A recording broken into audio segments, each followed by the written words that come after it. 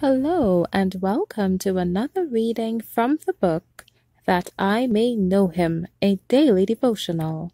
Today's reading is entitled When Jesus Interposes, March 12th.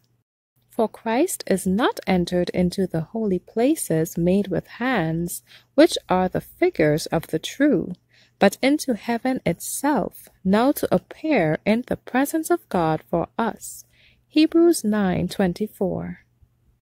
Our precious Redeemer is standing before the Father as our intercessor. Let those who would meet the divine standard search the Scriptures for themselves, that they may have a knowledge of the life of Christ and understand his mission and work. Let them behold him as their advocate, standing within the veil, having in his hand the golden censer, from which the holy incense of the merits of his righteousness ascends to God in behalf of those who pray to him. Could they thus behold him, they would feel an assurance that they have a powerful, influential advocate in the heavenly courts, and that their suit is gained at the throne of God.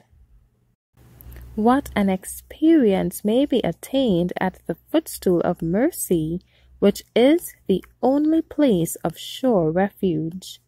You may discern the fact that God is back of his promises, and not dread the issue of your prayers or doubt that Jesus is standing as your surety and substitute. As you confess your sins, as you repent of your iniquity, Christ takes your guilt upon himself and imputes to you his own righteousness and power. To those who are contrite in spirit, he gives the golden oil of love and the rich treasures of his grace.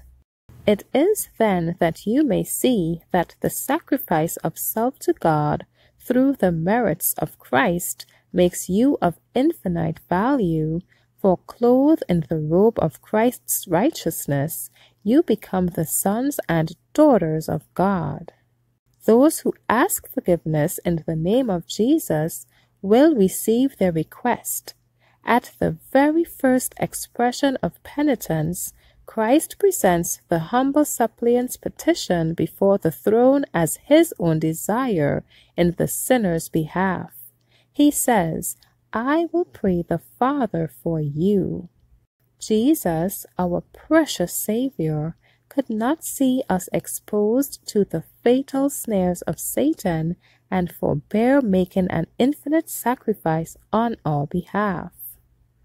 He interposes himself between Satan and the tempted soul and says, Get thee behind me, Satan.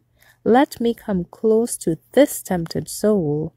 He pities and loves every humble, trembling suppliant. Thank you for listening today. Be sure to join me tomorrow for another reading from the book That I May Know Him. Be encouraged.